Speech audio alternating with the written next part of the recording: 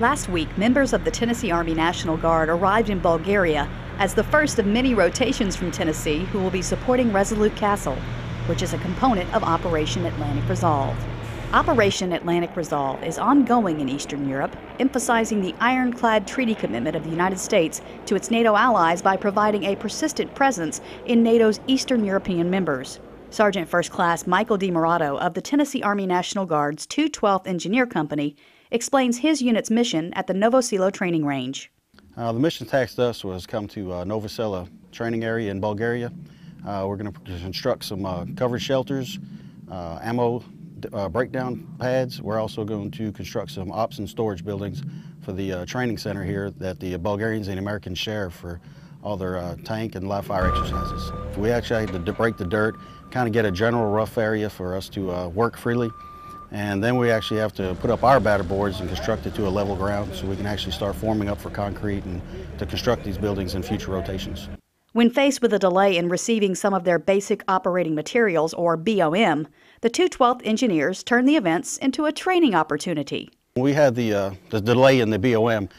What it actually gave us time to do is teach these soldiers that when they come in, it's not just having a general rough area so we can start forming concrete, but some of the lower enlisted was actually able to get out there when they see just grass and dirt and get into the horizontal side of it and see what needs to be done before we can even do our job. They got to understand the planning phases, the recons we had to do, and actually start turning dirt just so they can actually plan on doing batter boards and start forming our stuff up. We're engineers and we always kind of adapt and overcome.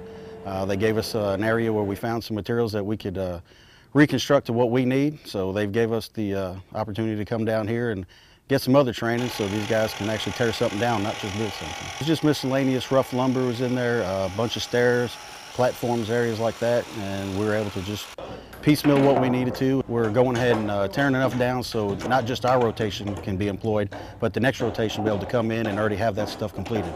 So that way they don't have to come here, tear things down, start over, kind of like a production assembly. The more we start, the more we can do since we're already on ground and tearing everything up and getting it ready for the next rotation. When they come in there, they'll already have some stuff pretty much ready for them to start rolling on.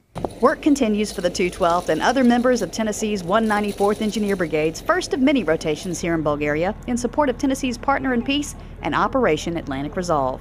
From the Novoselo training range in Bulgaria for the Tennessee Army National Guard's 118th Mobile Public Affairs Detachment, I'm Staff Sergeant Lila Walker.